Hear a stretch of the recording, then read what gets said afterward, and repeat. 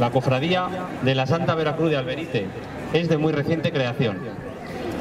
Aunque se tiene constancia en los archivos parroquiales de Alberite de la existencia de una anterior cofradía penitencial que dejó de existir a finales del siglo XIX. En la localidad de Alberite, el día 13 de diciembre de 2005, se funda la cofradía de la Santa Veracruz. La sede canónica de esta cofradía se establece en la parroquia de San Martín de Tours. Su cometido fundamental es dar culto a nuestro Señor Jesucristo en su pasión, muerte y resurrección, así como a su madre en las imágenes de la borriquilla, Jesús Nazareno cargado con la cruz, la Santa Veracruz desnuda con paño de piedad, Cristo yacente en su alto sepulcro, Virgen Dolorosa Nuestra Señora de la Soledad y la imagen titular de la cofradía, el Cristo crucificado de la Santa Veracruz. Se estructura en varias secciones: banda de tambores, portadores de paso, damas de Nuestra Señora la Virgen de la Soledad y colaboradores. El emblema es un medallón con la imagen de la Santa Veracruz en color verde y un corazón ardiente en el centro, traspasado por una espada. Todo ello rodeado de una corona de espinas. Los signos distintivos de la cofradía son estandarte, medalla y hábito, con tuna negra y verde, capuz en negro con el emblema de la cofradía en el pecho y capa de color verde. La sección de tambores lleva capirote alto, no así la de portadores, que lleva en la frente un cordón. La sección de damas viste de luto castellano riguroso y acompaña a la imagen de la Virgen Dolorosa, Nuestra Señora de la Soledad. A continuación nos ofrecerá un toque de exaltación.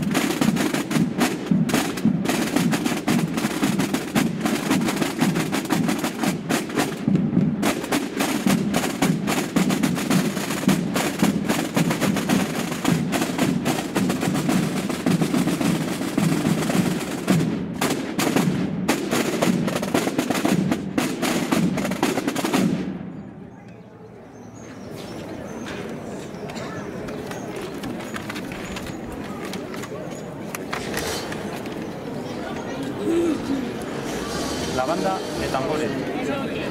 La banda de tambores de la cofradía de la Santa Veracruz de Albelda se fundó en 1999, cuando varios jóvenes de la localidad propusieron a Serafina Beitua la creación de una banda que acompañase las procesiones de Semana Santa, siendo su primera actuación en el año 2000.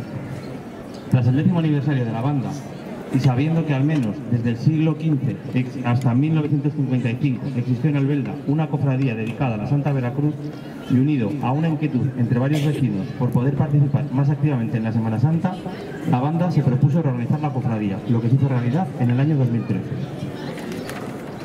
Actualmente la cofradía la forman 72 hermanos, de los que más de 30 forman parte de su banda de cornetas y tambores, encargándose del cuidado de la imagen del Santo Cristo de la Fuente y de la organización de la Semana Santa albeldense, junto con las otras cofradías del pueblo. La banda participa en la festividad de Santa Cecilia, el pregón de Semana Santa, las procesiones del Domingo de Ramos, Jueves Santo, Vía Crucis, Viernes Santo, Dolores de María, hoy por la mañana, y Domingo de Resurrección, así como la festividad de la Invención de la Santa Cruz y en cualquier acto de exaltación a la que es invitada. El escudo de la cofradía lo forma una corona de espinas y una cruz de Oviedo, que aparece en el Códice albeldense, símbolo de la devoción que el pueblo de Albelda tiene a la Santa Cruz desde hace siglos.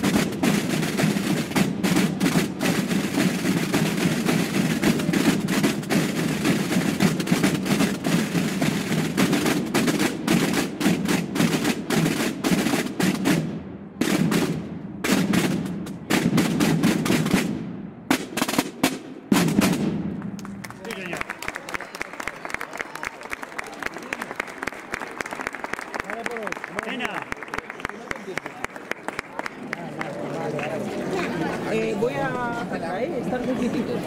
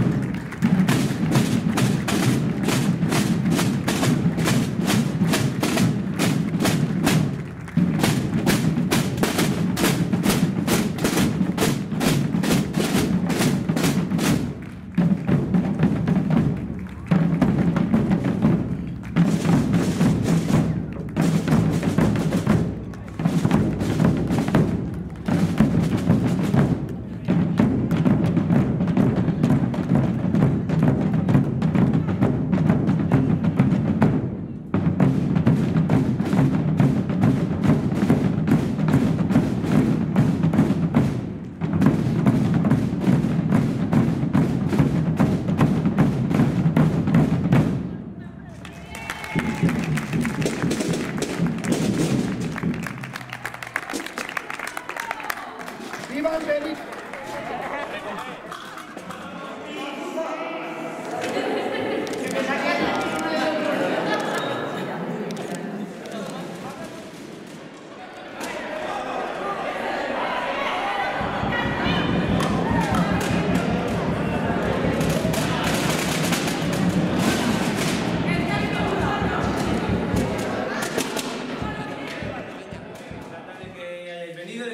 acompañar.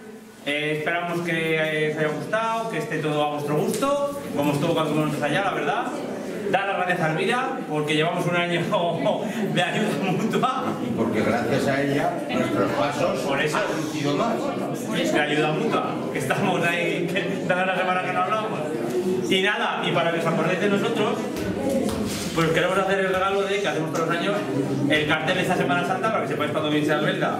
Y una cosa que es muy especial para nosotros, que repartimos el domingo de Ramos a todos nuestros cofrades y a la gente de Albelda, que es una cruz de palma, así que para vosotros, y con nuestro hermano institucional, que lo Alberite.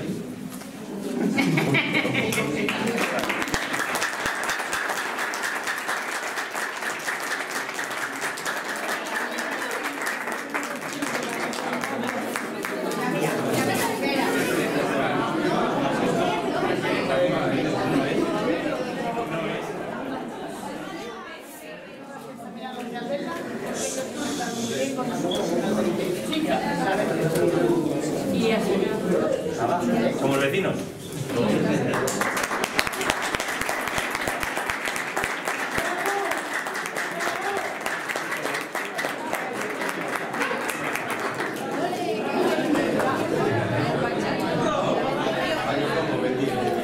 Que bendiga, señor cura.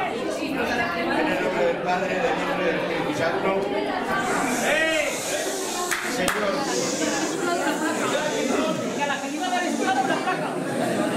Señor, te damos gracias por estos alimentos que nos han preparado.